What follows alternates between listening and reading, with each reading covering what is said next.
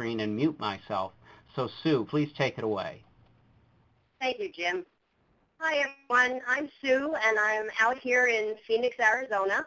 I apologize for my very hefty voice. You're not supposed to get colds when you live out in the Southwest, but I have one. So if I need to excuse myself for a minute, I apologize ahead of time. But I have been eating lozenges, and I have my Coke next to me. So I look forward to spending some time with you. First, I'd like to say that working with church and schools is exciting.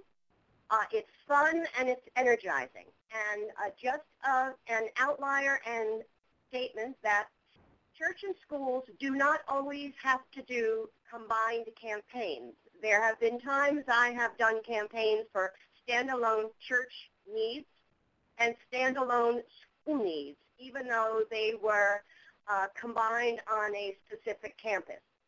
Tonight, I'm going to be speaking specifically about the combination of a church and school campaign. First of all, you see my slide here that says resources to fund mission and ministry. We know that in a church or in a cathedral, the sources of ministry is your annual stewardship pledge and also your planned giving and your capital giving pledge. In a school, it is tuition and also the annual fund. Schools also have capital campaign giving and planned giving. And the question I'm usually and frequently asked initially when I come and have the opportunity to speak to a church and school leadership group is, if we have a capital campaign, will that decrease the amount of stewardship that we will receive during those 3 or 4 year pledge periods? It's been our experience, and my experience personally, that through the training process that we have within the capital campaign process, we actually have seen an opportunity to increase stewardship and actually increase the annual gift to the school during the time of the capital campaign. And when I'm there speaking with leadership, I talk about how that occurs. Very importantly, the annual fund is significant to the life of the school, and stewardship is significant to the life of the parish or cathedral. Neither should ever take the place of a capital campaign. We always make sure that we promote those first, if indeed we are combining it. But it actually ends up being an opportunity to have a successful outcome for both. So what I want you to take away from this slide is it does not drain the resources that you are anticipating or prayerfully hoping for in stewardship or in tuition. In addition to what I just shared with you, very importantly in the fundraising process, to reach a successful capital campaign, there are 3 steps, and I'll be speaking about them tonight. The first step is discernment. The second step is the feasibility study, and the third step is the ask, capital campaign process. Most importantly, the discernment process and the feasibility study process and the capital campaign process is offered by the Episcopal Church Foundation in 3 separate contracts. Purpose being, we want to make sure that we have key indicators that we can measure at we believe, the successful ending of each of those 3 modules before we would move to the next one, and that's the purpose of that. In the fundraising process, the least visible part is, of course, identifying the need for the church and school, identifying church vestry and school board relationship, and let me highlight that. There are many, many relationships that church vestries and school boards share. Some have a 501c3 capacity of ownership. Some are very loosely entwined. Some are very respectful of each other's participation in each other's boards. Some are ex officio members. One of the things we do early on is to identify that relationship to be sure, again, that we are really respecting what the culture is of that particular church and school. When we identify the potential donors from the church and school, differently from if we're doing a standalone church or a standalone school campaign, we are aware that the donors from the church and school could very much be the same person. For instance, we might have a family member, a husband and wife, or a family member that is a member of the church, and they have a child in the school. We might have someone that is in the church and is the grandparent of a child in the school. We might have a combination of people who were previous parishioners, but their children are now attending the school, but they're now attending a different church. So at the time that we begin to consider moving forward with the opportunity of discernment, the very first step, we want to make sure that we understand who the donors are, who are the potential donors, and who have an investment into the church and school. And many times one of the very first things that I recommend is let's look at the databases at the church and school. If the databases haven't really been addressed for a number of years, this is the time to do it, so that when we actually move into the process of reaching out and communicating and using our database as our basic of information, we want to make sure that we are representing ourselves as being extremely responsible and not absolutely making sure that we're not setting 3 or 4 or 5 similar pieces of information to one person because they happen to have 5 different names in 2 different databases. So we want to make sure that we clean that database up and we have an understanding as to who those potential individuals are that might be interested in participating in a proposed capital campaign for the church and school. We talk about communicating the vision. Then we want to ask for support. We want to say thank you, and we want to continue the process. So let's really start to look at it with more minutia of information. In discernment, we have visioning, prayer, involvement, planning, and communication. And I'm going to go to the next slide to speak. Actually, I'm going to skip this slide and come back to it if you're comfortable with that. I want to talk about what we do with discernment. Remember again, I'm sometimes called to a church and school, and a church will say to me, well, you know, we need to increase our chapel. We need a new roof. And we also want to make sure that the school has enhancements to their gymnasium. Well, my question is, church vestry folks and leadership, has this been shared with the school?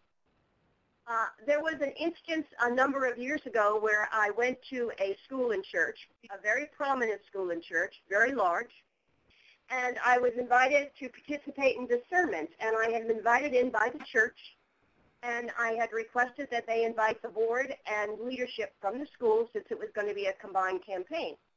When I arrived there, it ended up where the school presented a master plan that the church vestry had never seen. And consequently, there was an understanding that there were 2 visions as to what a capital campaign could actually represent for each of them. So what discernment does is it really says, what is God calling you to do or to become? So together, not singly, we begin to identify needs. The school begins to identify needs that they need, that they would like to see a capital campaign benefit from. And then, of course, the church has a list of needs. And I always call discernment as the time that we begin to do our listing of projects. In order to do that, we always make sure that whatever the projects are in the end align with the vision and the mission of both the church and the school. Remembering again that most times the school is an outreach mission of the church. And something that I'm seeing more and more of today is that a larger percentage of the folks that are involved in the school as a student might not necessarily be Christian, or they are attending a different church with their parents. So many times feedback that I received early on, and we want to make sure that we're addressing early on, is, why should I give to the school? I pay tuition. I participate in the annual fund. After all, it's the church's responsibility. This is the church school. That's a question that I frequently hear, and we address it. And we make sure that people understand that we want them to prayerfully consider gifting. We also look at the fact that we have children in the school. We might have 3 children from one family. One might be at an early age, one might be in mid-school, and one might be going into high school. This particular school might not have a high school, so therefore that child is going to a private high school. And we also want to begin to address whether or not, as a individual who's going to be able to participate in gifting, do they have the opportunity to gift when we know that they're going to be asked to gift at their older child's new school. So there's a lot of involvement of conversation that we have very early on, so that things that could potentially be seen as challenges, we identify early on and we make it opportunities. We want to make sure that we're communicating the vision to all of the parishioners who are participants in the church as well in the school. We want to make sure that that communication is also being sent to those parents whose children are attending the school, but they are attending a different church. Next slide shows that what is the sermon usually covering? It usually covers new building projects. It might cover deferred maintenance or preventative maintenance.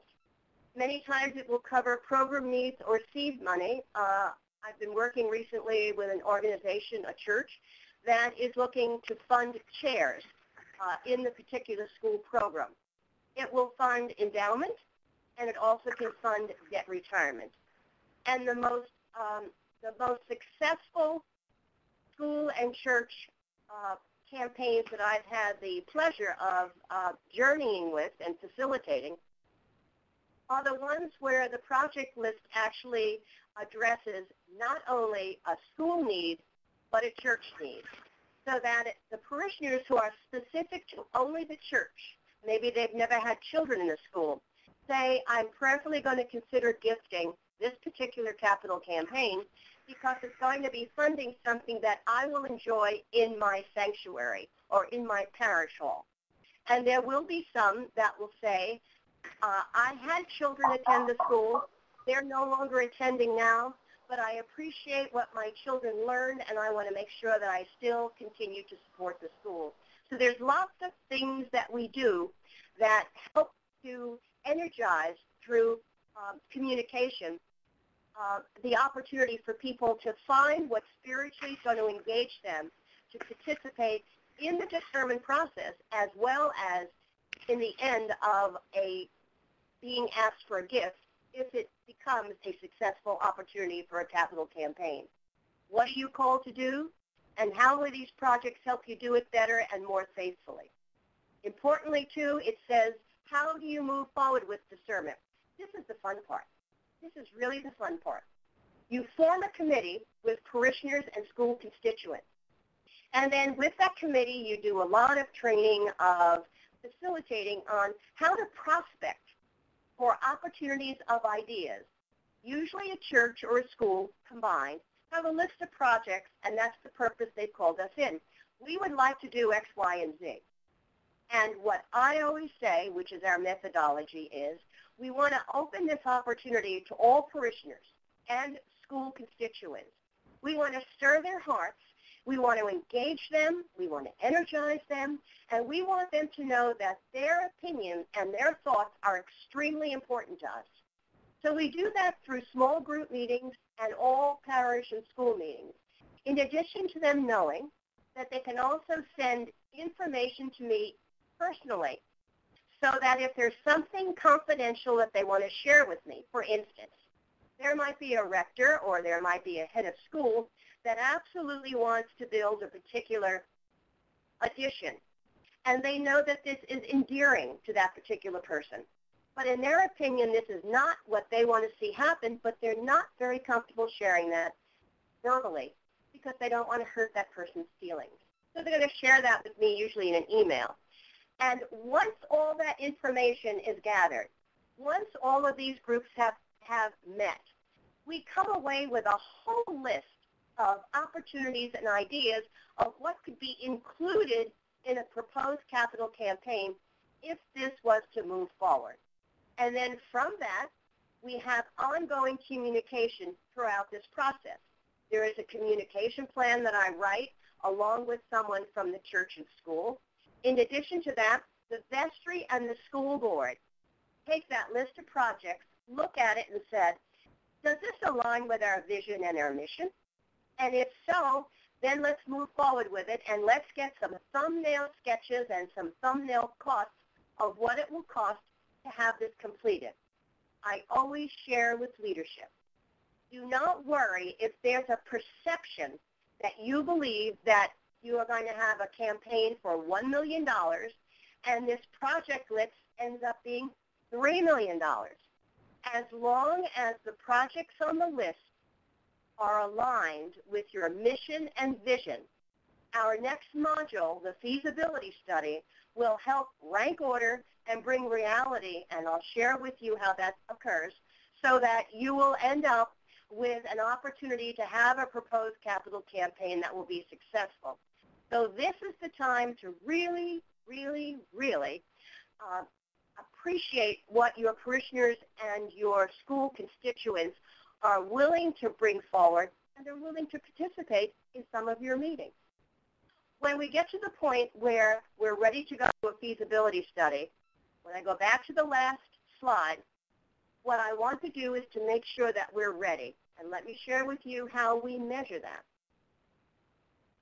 If I was to attend a church service on a Sunday, once the discernment had been completed, I would want to be able to ask those folks, are you aware that there is a proposed planned capital campaign underway here at this church and school? And I want to hear that at least 80% of the folks knew it. Whether or not they chose to participate in any of the meetings or any of the processes is an outlier. I want to make sure that they knew that there was one underway being planned and that they had been invited into it. And my second question is, could you share with me what some of the projects are that are in that proposed capital campaign? And there again, if I was at church services on Sunday or at a major meeting of the school, I want to hear that those two constituents had indicated that they both knew that there was a proposed capital campaign underway and that 80% of them knew what the project list would be. So there again, that is how we would close discernment and say, we are now ready to move towards a feasibility study. Now, before I go any further, I'm just going to go back here for a moment where I had the big sign that said questions. I'm going to stop for a moment and see if you have any questions. I'm going to take a drink.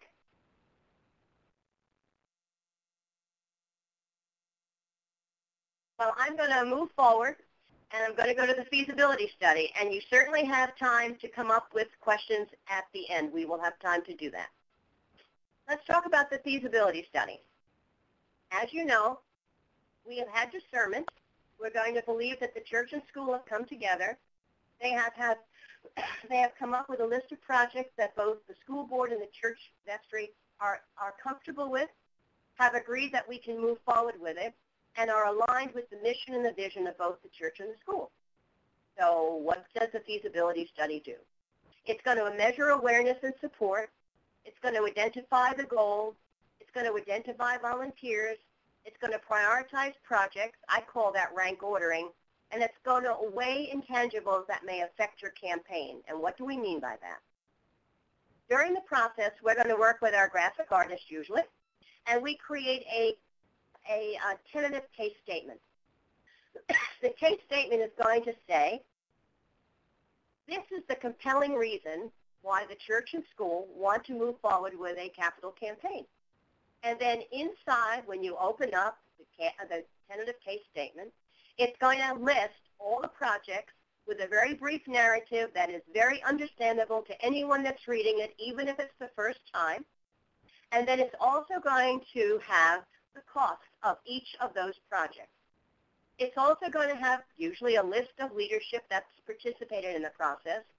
And then I, as a consultant or the Episcopal Church consultant, will have created a gifts essential chart, which says that in order to achieve this goal that we are testing for, we will need these gifts, prayerfully considered by the parishioners and the school constituents. So if the goal is $1 million, it will show a rank ordering of gifts possibly beginning at $100,000, going down to $100,000 over 3 years, all the way down to $500 or less. And it will rank order how many we need in each of those categories, 10,000, 15,000, 20,000, 3,000, 5,000. And it will indicate to the folk who are reading this and participating in the process what their gift potentially could be, and it would also address to them and show them what it would be individually on a monthly basis to make sure that it fits into their financial plan of their lifestyle. This is printed, and there are 2 ways that it's distributed, along with an 18-question questionnaire that will support the contents of the feasibility study. It is distributed 2 ways, actually 3 ways. One way is where the consultant with me would be on site at the church and school, and I would meet with a number of significant donors over a period of days. It usually is a 45-minute conversation where I ask them the same exact questions that everyone else will be receiving, except I do it one-on-one. The purpose being, number 1, our criteria is we like to have these individuals, participants from the church as well as the school, being individuals who can gift at a very substantial level. I also want to speak to some leadership. The purpose being, we know that there are many followers in churches and in school constituencies. So if leaders are in favor of a proposed capital campaign, we know that many people will be very willing to say, well, if Mr. Johnson says it's a good decision, I think I will participate in it as well. And then I also want to speak to, and I know that I always hear this, that churches never have any curmudgeons, but I always ask them to import them if they don't. The key is, I want to speak to a few, even from the school, who have already indicated very negative concerns about a proposed capital campaign. The purpose is, I do not want to change their mind, but being the outsider consultant, I want to prospect for the reasons, because when leadership makes a decision, I want it to be as informed as possible. So therefore, I look forward to having that information as well embedded into the report that we will be bringing back to leadership. The other 2 ways that it's distributed is by SurveyMonkey, which we manage, and also by direct mail, which is also about the direct mail is also the way that individuals choose to receive the survey, and then all of that is returned to us confidentially through an envelope that comes directly back to the Episcopal Church Foundation. So consequently, it moves forward. It takes about 2 to 3 months to complete, and then when I come back to report out the results, what we learn is the following, and I'm just going to stay on the feasibility study campaign. Feasibility study report is going to indicate to the leadership, number 1, and this is, again, the feasibility study report needs to be very transparent. So after I have reported it out to leadership, we want to make sure that it's reported out to the folks in the school as well as to the folks in the congregation. Very, very importantly, I also say it's very important to have a copy that individuals can check out either from the school office or the church office, so that there is an awareness that nothing is being hidden from them. The transparency is significant to the success of the outcome. The feasibility study I call the voice of the parish and the voice of the school constituents. It's going to allow you to know, as leaders, whether or not you can move forward with a proposed capital campaign. And let me share with you what you learn. You're going to learn, number 1, if people are in favor of a proposed capital campaign. You're going to learn the support of a proposed capital campaign. You're going to have a whole list of volunteers who are willing to participate if it should move forward. And very importantly, 2 key indicators that you need to make decisions. Number 1 is you're going to know what projects your parishioners congregation and what projects your school constituents are willing to support, because they're going to rank order them. So consequently, if we've tested for $3 million, we might come back and say to you, you can raise $1.6 million. And you're going to say, well, if that's the case, then what does $1.6 million fund? Because we tested for $3 million, and the $3 million covered many, many projects. And what we'll share with you is, let's look at the rank ordering. And the rank ordering will show you 1, 2, 3, 4, and 5, the top 5 projects that your parishioners and your school constituents will be willing to support. What I have learned, and I learned this from a church and school that I worked with previously many years ago, there will be a time, and it's an outlier, but there might be a time when something very, very important needs to happen, and it's not in your top 5 priorities. It does not mean that leaders still can't do that project, but what you need to do is to go back to your congregation, and you need to go back to your school constituents and ask them for permission after they have seen the full feasibility study to move that project up to the top 5 with the awareness that the bottom-ranking one is going to fall off, and give them the reason why. It has happened before, and they have never been refused because they've asked permission. I worked with a church and school a number of years ago, and there was tremendous pushback when I first arrived, and I learned it's because they had raised money for a project in a previous campaign. Once the money was raised, the leadership made a decision to do a different project and had not asked for permission. So consequently, they needed to be assured that this was going to take place. And we did it by a number of ways, in addition to setting up a separate bank account that could only be funded by the particular dollars that were coming in from the capital campaign. And that was just one of many ways that we assured our congregation, and we had a very, very successful capital campaign. So in the feasibility study, you're also going to learn particular gifts that people say they're willing to gift.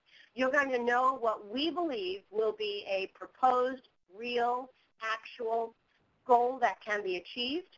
And I will share with you, as you see, 92% of ECF clients meet or exceed recommended goal, and I'm very happy to say the last 3 campaigns I had the privilege of managing, we exceeded goal. It's because, again, the Episcopal Church Foundation comes with a very logical, spiritually engaging methodology, and it works. In the feasibility study also, we will also identify people who are interested in learning more about planned giving. So consequently, the feasibility study is the voice of the parish. It is very strong if you've had a very strong discernment process, because it's going to continue to build on that momentum that started early on when the leader first called and said, we'd like you to come and talk with us about the proposed potential capital campaign. And as I've talked, you will hear and you see hopefully how the ripples just continue to get larger and larger, and the circle of people engaged become greater and greater and greater. Now Sue, can I ask a question, Sue? Sue? Yes, you can. Yes, I think there is a question or two on the floor. Is this a good time to just ask a couple? I was just going back to that. Yes, absolutely. Please do. I know Terry will probably come off of mute to ask her own question, but there was a question asked previously of when should we start talking about the capital campaign to the congregation?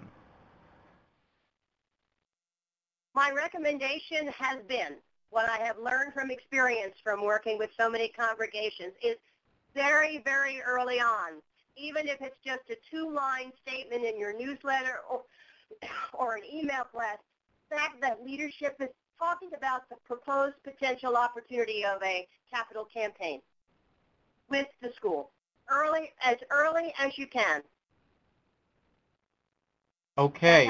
Terry, did you have another question that was out in the chat that you wanted to repeat for Sue? No, I think that's the question. You got the question that I was funneling to Sue. Sorry, just wanted to double check. So, sorry, Sue. Please proceed on to the next stage. That's fine. And again, it's never too early. Even if a vestry has had a conversation, make sure it's in your vestry minutes, and make sure there's just 1 or 2 line sentence saying, you know, we're beginning to consider the potential opportunity of a proposed capital campaign. So congregations as well as school constituents do not feel blindsided. That's really important. I now am at the capital campaign slide, and you see where it says 4 to 6 months process. I want you to know this is really, really a lot of fun. And the reason I say that is because the Episcopal Church Foundation has a methodology that makes it very, very adaptable and comfortable because, as you know, I'm sure, I have gone to churches and schools across this land for more years than I want to mention, and I have never had a church or school with people raising their hands saying to me, Sue, please ask me to ask people for money. I just love asking people for money. That's just not part of our culture. So we have a methodology where we do a lot of preparation. We create a lot of chairs. Again, those circles of energy and engagement grow and grow. And the more involved, the more awareness people will be, the more engaged and the more energized they will become, and the greater your gifts. Many chairs. We have many committees. We have what we call the silent gift phase. We have the congregational and the school phase. We have different ways of sharing the brochure of the particular capital campaign, which is created for you. That's specific to the projects that are going to be funded. It speaks to the goal. It speaks to leadership. And importantly, the advanced gift phase goes out first. Those individuals are trained by us. It's fun. We do role playing, and by the time they leave the training, which is usually an hour or an hour and a half, there's a lot of laughter, role playing, and they actually leave energized to make sure that their brochure and their pledge card is delivered and that they do that one-on-one opportunity. As long as the culture of the church and the school are comfortable with that, that's what we strongly recommend. One-on-one opportunities. People become engaged, and the ambassador, the person making the call, will ask that individual that they're calling upon to join in with them and prayerfully consider gifting the capital campaign. Capital campaign will carry a name, and once we have the advanced gift silent phase, all brochures distributed and hopefully the majority of the pledge cards back, we have a major event called the Kickoff, which we actually celebrate and unveil the gifts that we've received to date. Usually there's a wonderful thermometer that ends up in the narthex and in the school entryway, or sometimes it's even out by the pickup line by the car where the parents come by to pick up their children. Many times we energize the parents to remember to turn in their pledge card by making sure it's out there by the line of the cars when they come to pick up their children. We also make sure that we track all of the brochures so that no one is overlooked and no one receives double.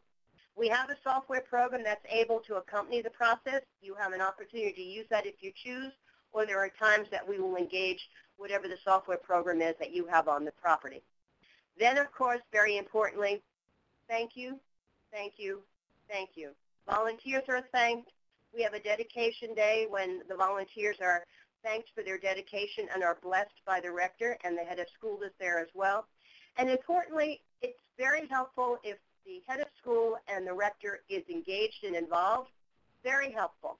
I will share with you, however, that I have worked in environments where the rector was an interim or the head of school was an interim, and as long as you have leadership that takes the responsibility and is compelled to make sure that this is very, very successful, it will be. It's the leadership that leads, and I always think of the Episcopal Church Foundation as the wind in the sails of that opportunity. So in a nutshell, I've given you a very brief overview of a church and school campaign. I hope I've highlighted some areas that might have been giving you some concern. But I see something here in presenter notes that says from the church, that they have had a campaign in the last 2 years. Terry, can you help me understand what that means? Is that a question that's being asked of me? Yes, we have a question from a parish where the church has had a capital campaign in the past few years, and they're now beginning to work on their endowment. How does the school get buy-in from the congregation on such a campaign? At this point, I need to know more about what the campaign funded for the church. I want to know what the pledging time frame is, when that pledging process would be completed. And then I need to know what the school would be needing in addition to growing the endowment of the church. Possibly a new campaign would fund an endowment for the church in addition to what the school would be needing. But I need more information on that. Well, if the school, they're in the second year of 3 years of pledge collection, so they're almost finished with their pledge collection. Then you'd have to have I would recommend having a conversation with vestry about the pulse of the congregation. Are they feeling celebratory about their previous campaign? Was it successful?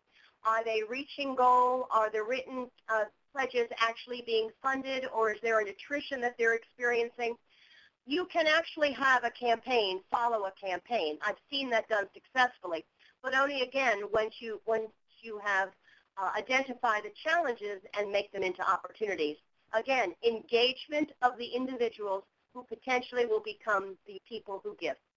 That's what I would recommend. Okay. I see one more person typing. Catherine, do you have a question?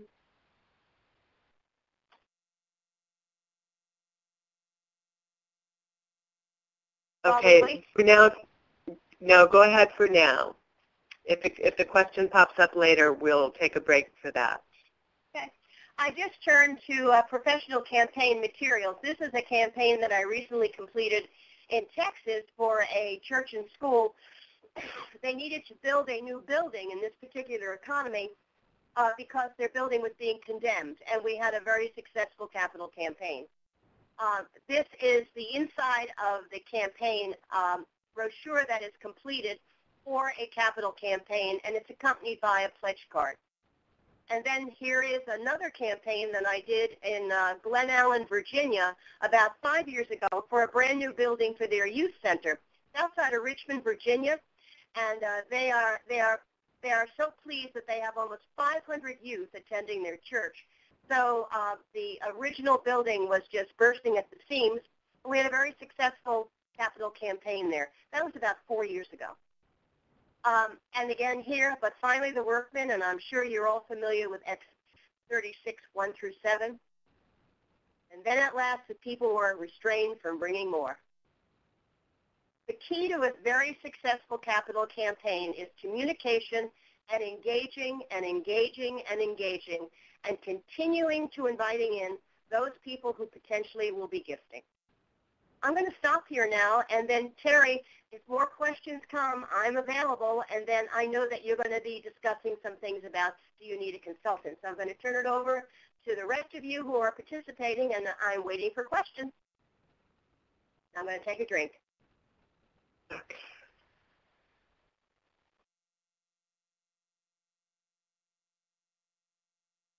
I see a question. Do we set a goal for a single amount for both parts, or do we seek donations for each?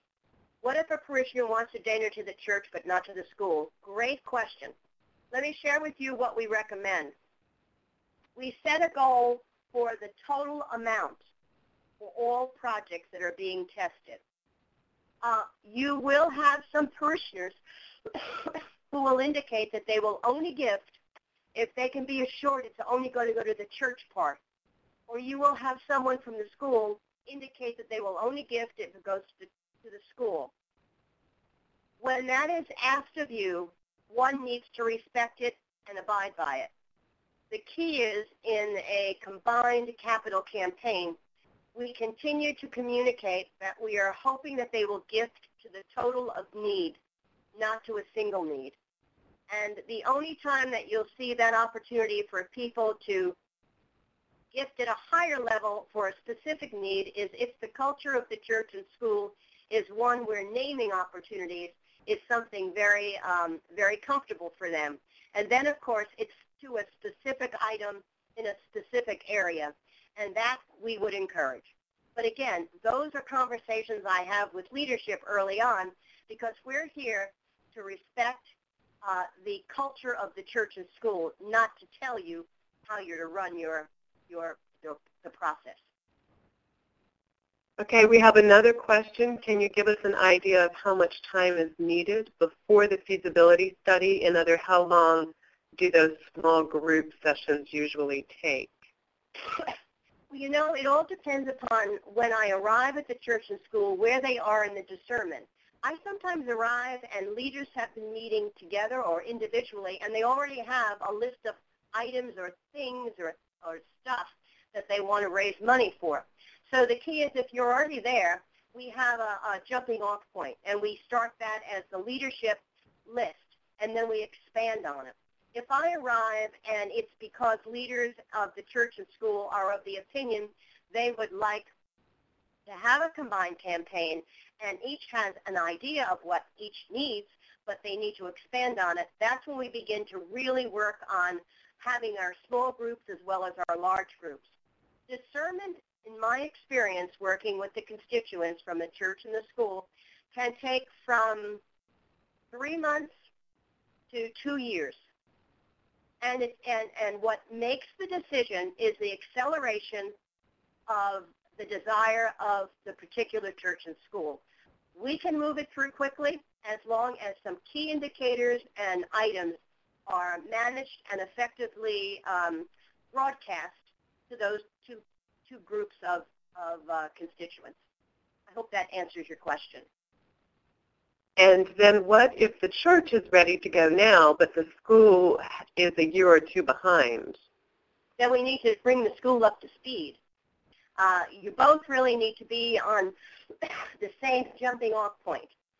Now, having said that, I'm also aware that a church sees themselves as the outreach ministry that has established the school. So it would not be at all unusual for a church to say to me, and I've had this done before, we'd like to move forward with a capital campaign, and we believe our parishioners are willing to gift these following dollar amounts to fund X, Y, and Z at the school. So we're not anticipating a large participation by our school constituents. If I hear that, I would say, let's give them an opportunity to join in. Even though you're sharing with me that you believe that this could be the capital campaign of choice, there might be an opportunity to expand it and even grow and have more blessings come upon the church and school. So again, it would be based upon the conversation I would initially have with the leadership as to when that would move forward. But I certainly would want to have them pretty close to being on the same level when a church and school campaign begins, unless a church has specific needs that need to be done now and they want to do a standalone capital campaign. That's another conversation. Okay, thank you. I am going to start my webcam. And Julie, I'm going to ask you to take over minding the chat in case I have questions that I missed. This will take a few minutes to start the sharing. There we go. Can everybody see me now? We can see you fine. We can see you fine, and I will take a peek at chat, so no worries.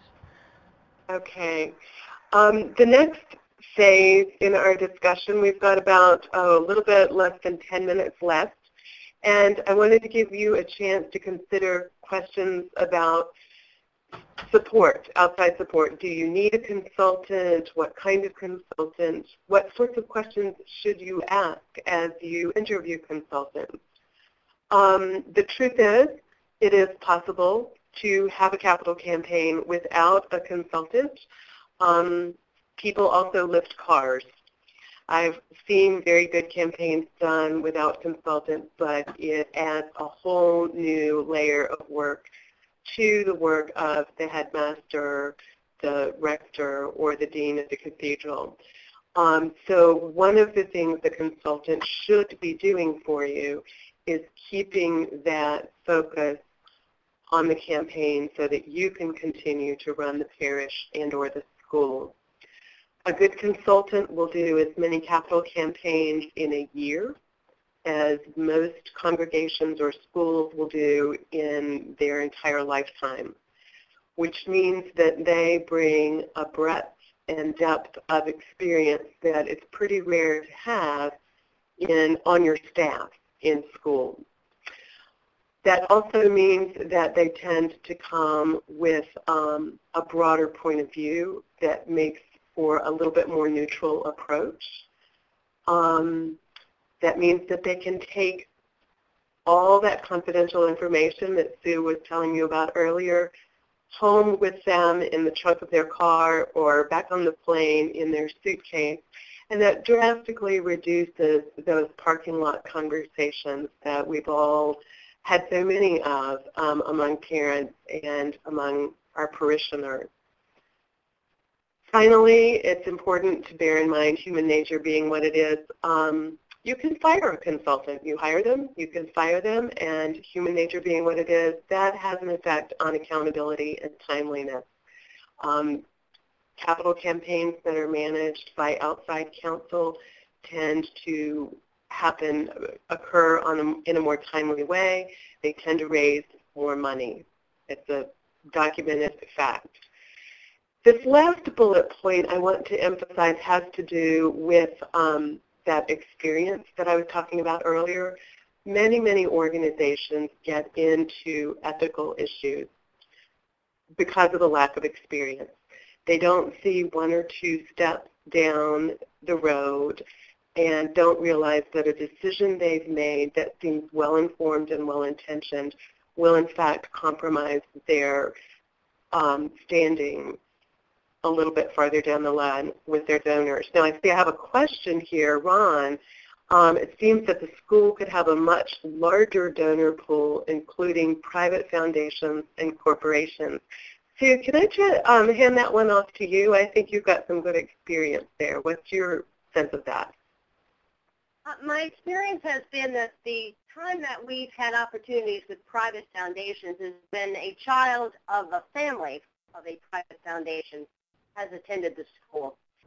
Corporations have issues with gifting to a religious organization, but I'm always engaged and energized to research names that are indicated, and in our feasibility study, we do ask that question. Do you know of any foundations or organizations that could potentially gift? As well as another question we ask is, do you know of any capital campaigns occurring at this time?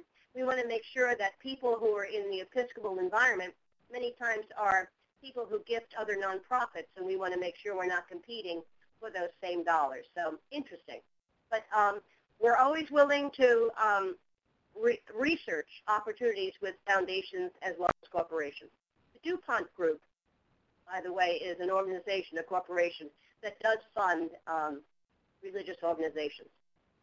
Yes, yes. So if you're looking at consultants, and you should be looking at several. We tend to recommend, if you can afford it, that you kind of cover the gamut, a small sort of mom and pop shop close by, maybe a large proprietary firm, if you can afford that. ECF I tend to think of as occupying a special space in the middle. I came to the Episcopal Church Foundation from one of those larger, more proprietary consulting firms that trained me when I worked in an Episcopal school, actually. So I have to say that I was a little skeptical of how our knowledge of the Episcopal Church might be so instrumental in our success.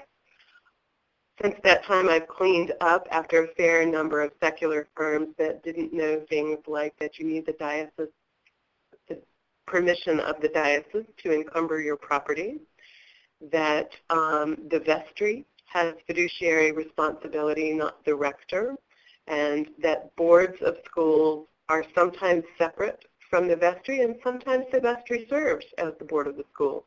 These are all things that at the Episcopal Church Foundation, they're sort of pro forma for us. They're part of the knowledge that we bring to your campaign. As the slide says here, we've got 25 years of successful management. We have about a dozen consultants across the country operating at any given time. So if you multiply that, you start to see the range of experience available to you. We've got some questions about whether or not the church and school campaign will go forward together. Is it a waste of time and money to do a feasibility study if only the church is ready now, or should we wait and decide first whether the two campaigns will go forward together and then do a feasibility study for both? That is one that goes back to that breadth and depth of experience. Sue, I know you've looked at some like that. Why don't you take that one as well? What I would like to do is whoever asked that question, I'd like to have a sidebar conversation with them just to learn a little bit more. We're here to serve, and I would prefer to do one feasibility than two, but I really need more information so that the guidance and counsel that we give you would be the appropriate one for your opportunity. So if you'd like to call me or email me, I'll be more than happy to have a continued discussion. Or actually, that comes from Catherine Watson. And Catherine, if you would like to type your contact information into the chat, I'm happy to make sure that Sue gets that and she can do a follow-up conversation with you at no obligation. And you can type that, Catherine, into a private chat so that that is kept confidential. So you can do that. If you'd prefer, you can also send us an email, and we'll be happy to assist you with that as well. There you go. Do we have any other questions while we're stopped?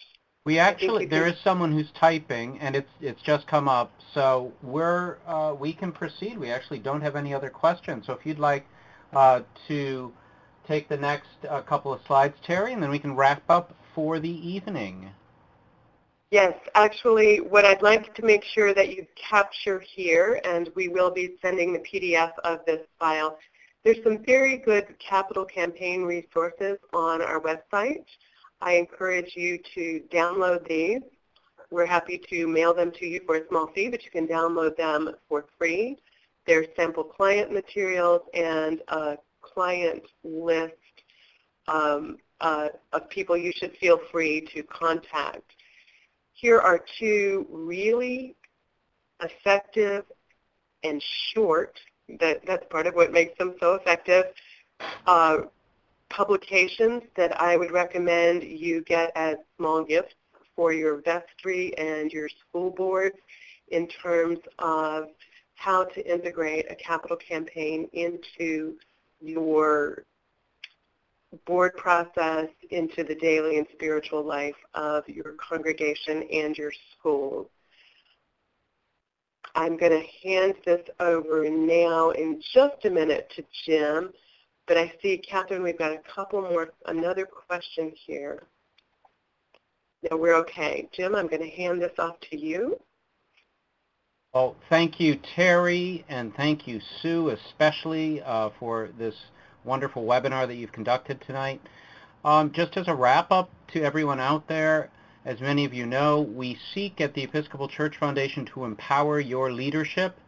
We seek to support all Episcopal organizations, which includes Episcopal schools. And I am very, very proud to say that the Episcopal Church Foundation has been very active with Episcopal schools. I've met several of you at the biennial events for the National Association of Episcopal Schools. We have been pleased to work with NAES in a number of ways, both on their planned giving work as well as their endowment building work. We actually are very pleased to be supporting them and other schools in that effort. Thank you all for coming tonight. I just wanted to close with letting you know that we recorded this webinar and we'll be sending that out to everyone along with some other resources. We have a number of webinars which are available to you, which have been listed on the screen. In addition, we have some fantastic webinars coming up. One tomorrow night, which we still have a few spots open for. If you would like to register, you are certainly welcome so to do. And that is on spending rules for endowments, something that is crucially important for not overspending, or for that matter, underspending your endowment. So that'll be a great opportunity for learning. We have some other events coming up that will be quite beneficial for your parishes, such as two coming up on annual stewardship, one on April 9th, focusing on effective communication, and another on April 23rd, making the case for your parish, which its real title online is Why Should I Give to You? And that is something which any parish or school can certainly benefit from. We'll also have an overview of capital campaigns coming up done by Terry Mathis on April 16th. So just in closing, thank you for spending your evening with us tonight. We're happy to serve, we're willing to and able, and we're ready to help you in any way that we can. And whether or not that you choose ECF for your capital campaign firm, please do seek professional consultation in that area. As Terry said, you typically don't operate on yourself, nor do you lift a car by yourself. So please take that to heart. And thank you again, all of you, for being here tonight. Have a great evening. Good night. Thank you. Good night.